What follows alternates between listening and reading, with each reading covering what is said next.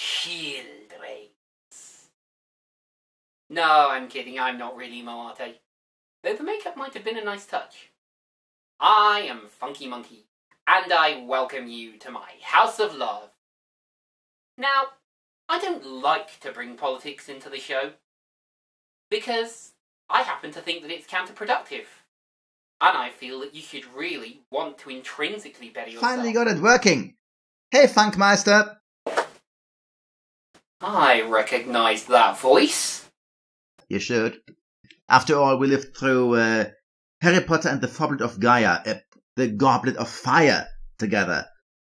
By the way, I hope you're fine.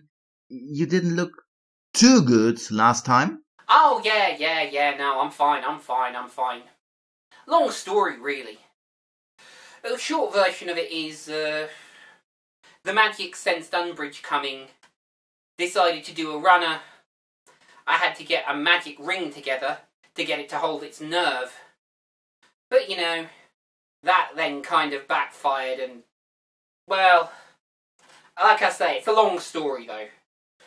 Upshot of it is, I've got a new pendant. Anyway, my friend, if you would like to reintroduce yourself for those who are new to the channel. Indeedy. I'm Captain CalvinCat, commander of the starship USS Dragonfly.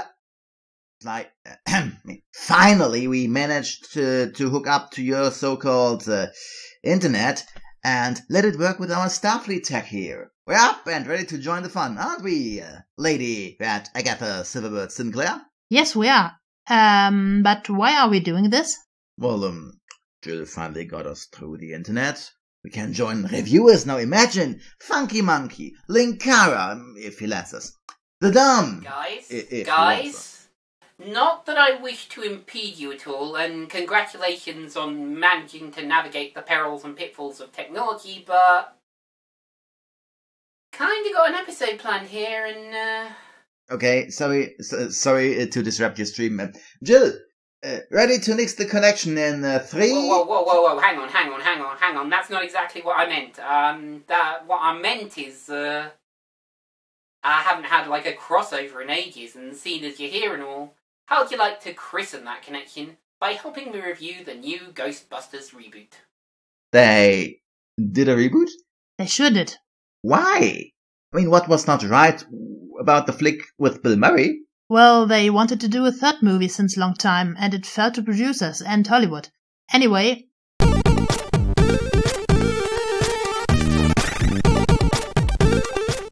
Released in 2016, Ghostbusters is once again the tale of a trio of paranormalists thrust into an approaching apocalyptic event. But this time, they're women. And of course, they enlist the help of a fourth member, a subway chaos girl who knows a thing or two about the history of New York. But this movie was beset by hatred and reactionary negativity, even though it gained a respectable 73% on Rotten Tomatoes. But is it really as terrible as RealBuster76 thinks it is? Let's find out.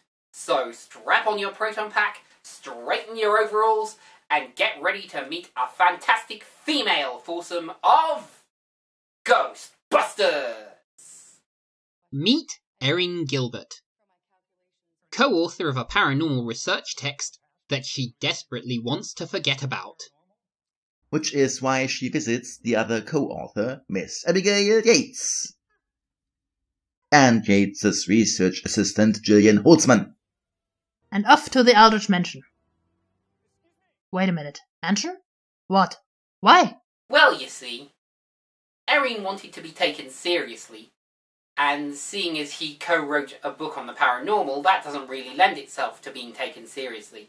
So she went to see Abby to get her book taken off the internet. But when Abby heard that the Aldridge Mansion had been haunted, well, she had to go and see this for herself. Now, the haunting of the Aldridge Mansion had been shown in the pre-intro, but we had to skip it because YouTube. Oh man, YouTube. I heard so much about it. At least it is a platform that people can use, but people are telling me that the algorithm was broken. Yeah, it's really not a platform that's conducive to video reviewers anymore. I'm thinking of moving off it, but I've got to explore my options yet. Anyway, onward! Things are about to get spooky. And the rest of the situation doesn't bode well for Dr. Gilbert's tenure case. And Yates and Holtzman are kicked out of the college too. Oh, when will the study of the paranormal get its due? Probably never, because even if they come up with evidence, it'll just be dismissed. Or supposedly debunked. There's only one thing to do. Go into business offering professional paranormal removal. You'd think that someone would have had that idea already. Yeah, well, it's pretty involved stuff. Heavy tech, nuclear and the like. Hard to miniaturize. Plus, of course, you start asking for nuclear materials in the Cold War era and people are going to start looking at you sideways. Anyway, we now direct our attention to one of New York's many subway stations. Only authorized people are allowed on the subway tracks. And ticket assistant Patty finds some decidedly unauthorized and unliving trespassers. Back at the new HQ, we meet Kevin. Ah, Kevin. Pretty boy, but not very bright. And Patty goes to the fledgling Busters with her sighting. Which is the perfect chance to test out the prototype proton pack. Which actually works. Do you see that? Do you remember the time when I got to shoot my first phaser? Don't remind me. I think the wall at Starfleet Academy's shooting range still has that hole. And after a few tweaks, and a new set of overalls, the Busters head for their next call at a rock show. And it isn't long before they find the ghost. Trapping it, however, is a little more difficult. But they manage it. And all to impress noted skeptic Martin Heiss. Dr. Martin Heiss. Professional skeptic. But would he truly be happy to be proven wrong? Or is he by this point merely trying to preserve his own brand? Their demonstration, however, goes about as well as you'd expect. Well, he got what he wanted. That he did, Lady Agatha. That he did. Which leads to another House of Love top tip. If you must show off your latest spiritual acquisition, the House of Love recommends transparent aluminium windows in your ghost trap. The Busters are summoned to the mayor's office. Ooh, cool. Do they get the key to the city already? Sadly, I'm afraid not. Correct. They're told that they can receive no official support. You let one ghost loose, and wham bam thank you ma'am, you lose all your official funding and support.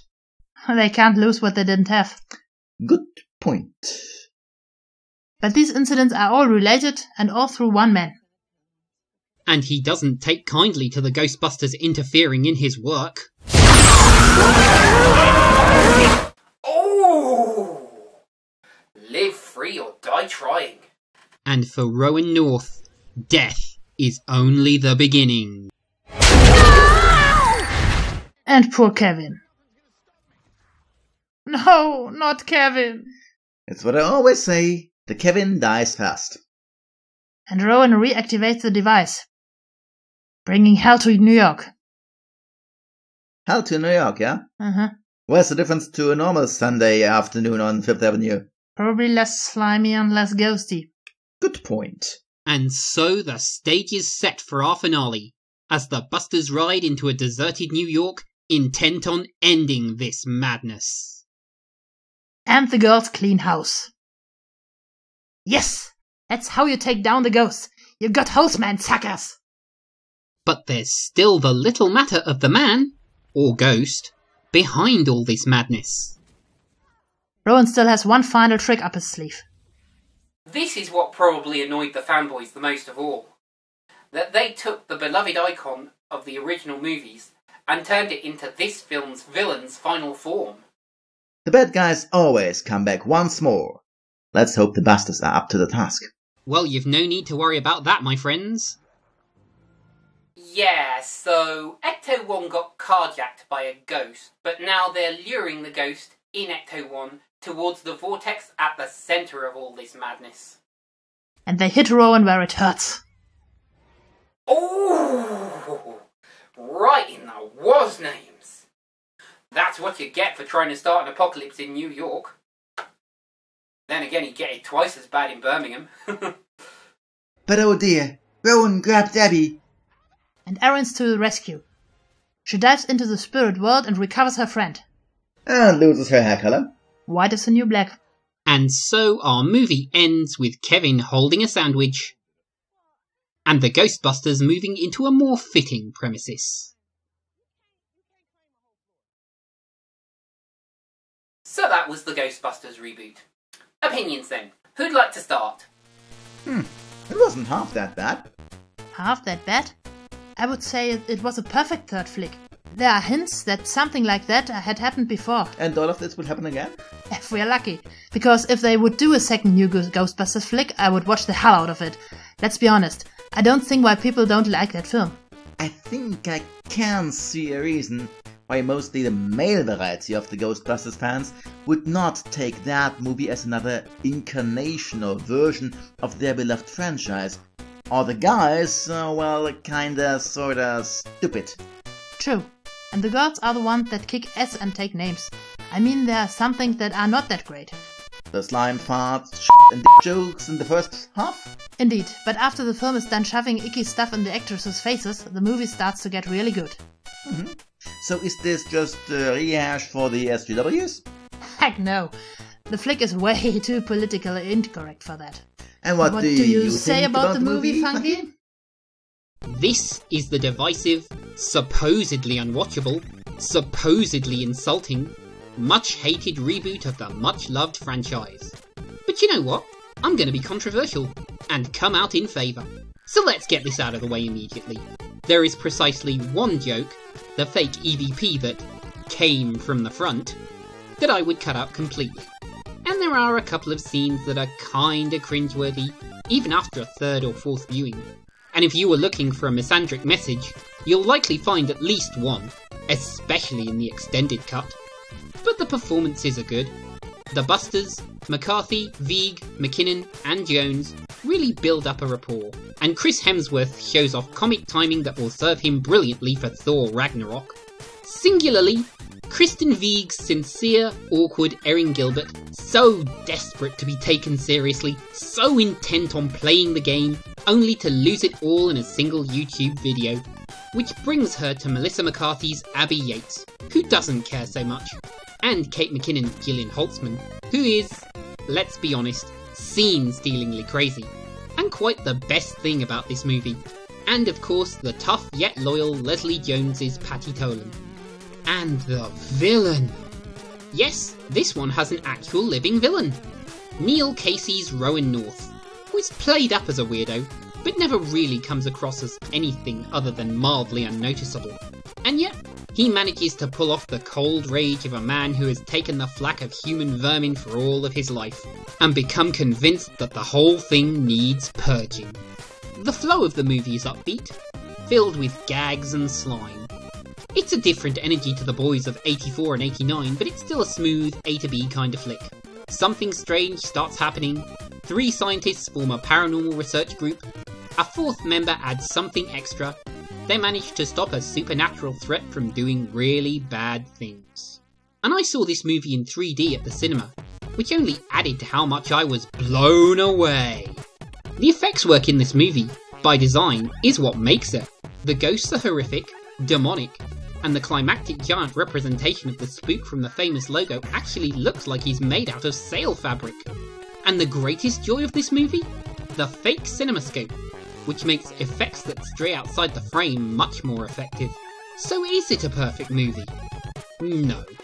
It's damn good, and the main foursome have great chemistry, and the vast majority of the comedy really hits home. But it has flaws, the EVP joke, the angle that the mayor's office isn't officially on side with them, the missing dance scene that they cut for time, and the over-explained parts from the extended edition. But this movie has received far, far more hate than it ever deserved. If you're looking for an action comedy that not only passes the so-called Bechdel test, but also does justice to the franchise to which it belongs, who you gonna call? So thank you to Captain Calvin Cat and Lady Red Sinclair for joining me on this damn fool outing. Thanks for having us. Live long and prosper. And thank you to my audience for watching. If you liked this video, why not consider subscribing and ringing the notification bell? And if you didn't like it, then they're not all like this. This episode is very much an anomaly. So I encourage you to like and subscribe and share too. And if you still feel raw about me liking something you don't like, then you can always become a patron and ask me to review something that you like. Crowdfunding links are in the description below. Anyway, for all my co-hosts, I've been Funky Monkey, wishing you good days and great entertainment. And hey, don't have nightmares.